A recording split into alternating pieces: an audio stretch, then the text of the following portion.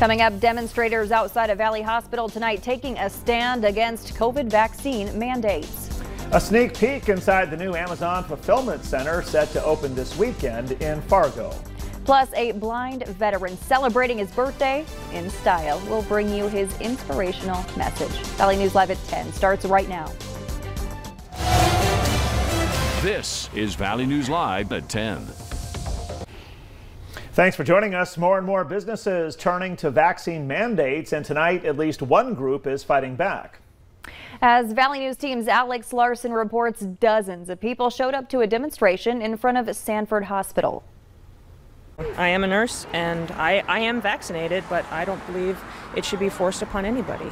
Pam Giles was among more than 60 people who showed up to demonstrate against COVID-19 vaccine mandates, instead supporting a person's right to choose whether to receive the shot. We don't care for what's taking place and stuff here in the nationwide. We want to end up not having mandates and to have freedoms, keep freedoms that we have. Ralliers carried flags and held signs to share their message. I think people should end up knowing, they should end up knowing what my sign ends up saying here also, but also they need to end up having freedoms to keep the freedoms that we have. Some demonstrators said they've received the vaccine. I was vaccinated to protect myself. I'm considered in a more at-risk category, so I got vaccinated, but that's my choice, not anybody else's. The display attracted the attention from passing drivers on both sides of the issue. Promoting and standing up for nurses and staff members anywhere that want to have the freedom of choice, whether they want to be vaccinated or unvaccinated. It is completely up to them. Giles says mandates will cause some nurses to leave the profession. It's creating a worse nursing shortage. There's been a nursing shortage for a very long time, and by mandating such a thing, it's going to get worse. We're told a similar demonstration is planned for Saturday in Detroit Lakes. Alex Larson, Valley News.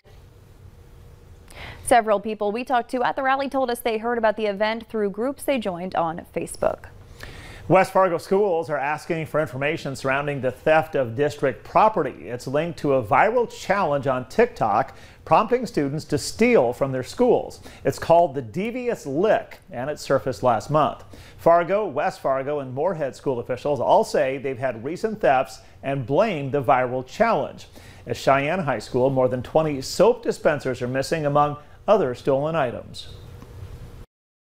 It's not just, oh, we're going to take it and it'll get replaced. It's funny, it's a joke, it's on TikTok, so it's not a big deal. But that their actions have consequences and they'll be held accountable for their actions. TikTok has announced the Devious Lick videos are now being removed from the platform. A North Dakota district judge is facing a drunk driving charge after allegedly crashing into two parked cars in downtown Fargo. Police say South Central Judicial District Judge Sherry Clark, who's based in Jamestown, was arrested after officers responded to a report of a crash about midnight Saturday. Her court records show she'll be in court on the charge of DUI next Thursday. North Dakota is getting closer to getting new legislative boundaries. Next week, the group of lawmakers in charge of drawing the maps will submit their draft. According to census data, the population in 28 legislative districts is too small for their current shape. Meanwhile, 13 districts have too many people.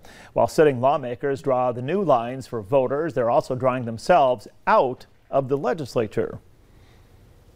When we start at the borders and work our way in, there has to be some places where a district has to be changed, and ours happens to be one of those areas. I will miss not representing the people of District 23, but somebody else will represent them, and I'm sure fine. Now, other lawmakers who have their homes in new districts will have to decide whether to challenge the incumbent lawmaker in those districts or maybe choose to run for a different office.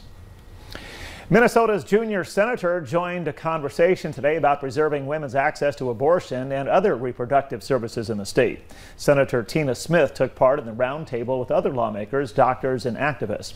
Planned Parenthood organized the event in response to the new abortion law passed in Texas. Smith says abortion is not a political issue, but rather a personal issue for women and families. She called the Supreme Court's decision allowing the Texas law to stand a, quote, blatant attack on women's freedom. Those that will end up paying the terrible price are those that don't have the opportunity to fly to another state, to take the extraordinary means that are now required for them to exercise their constitutional choices.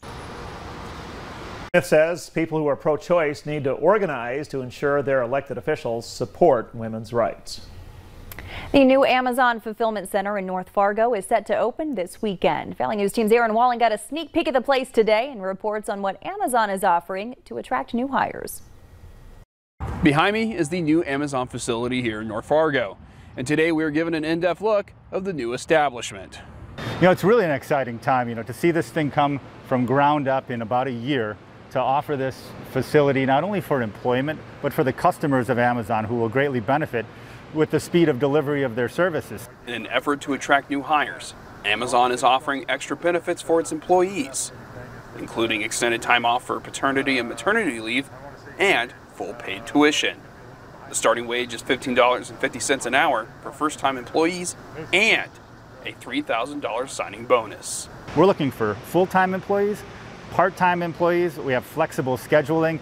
There's so many different avenues that we can go down with a prospective employee. Through the tour of the 1.1 million square foot facility, they emphasized on the importance of safety. Yeah, I think it's fantastic. I think so. I've been with Amazon for 6.5 years, right? And safety has always been really one of the priorities that drives all our decision making. With launch day just around the corner, the staff is tackling the challenge, which the general manager compares to a holiday. Looking at it more like Thanksgiving, right? Like a whole bunch of prep, and then you just kind of get it all at once, and then maybe you get a nap afterwards. So I'm super excited about it. I think it's going to be amazing, and I'm super excited to be here for the long haul as well. The staff here is hoping that when this building is fully operational, they'll have 1,000 employees here each day. In North Fargo, Aaron Walling, Valley News Live. The fulfillment center opens on Sunday. Well, despite the dry weather we have seen over the last few months, we're told it should be a fairly normal season for hunters. Barbara Keller with the Minnesota DNR says deer in particular are resilient and know how to handle changing conditions. While there's been a drop in water levels, many lakes and streams still have plenty of water for deer to drink. Keller says to expect slightly different behaviors from deer this year, as they may be drifting to new areas searching for food and water. Hunters might see that deer might be using the landscape a little bit differently than they would in perhaps other years. So they should just be more aware of where the forage and water resources are available on the landscape. Now, Keller also says hunters do need to be mindful of drought conditions and local regulations when lighting fires or driving through dry brush.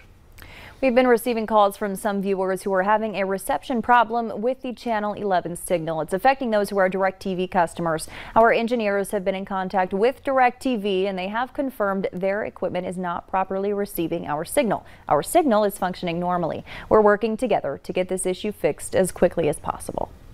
Still ahead tonight, how a veteran and former NDSU professor shocked his family on his birthday. But first, Touch joins us with a roller coaster of a forecast. Stay with us.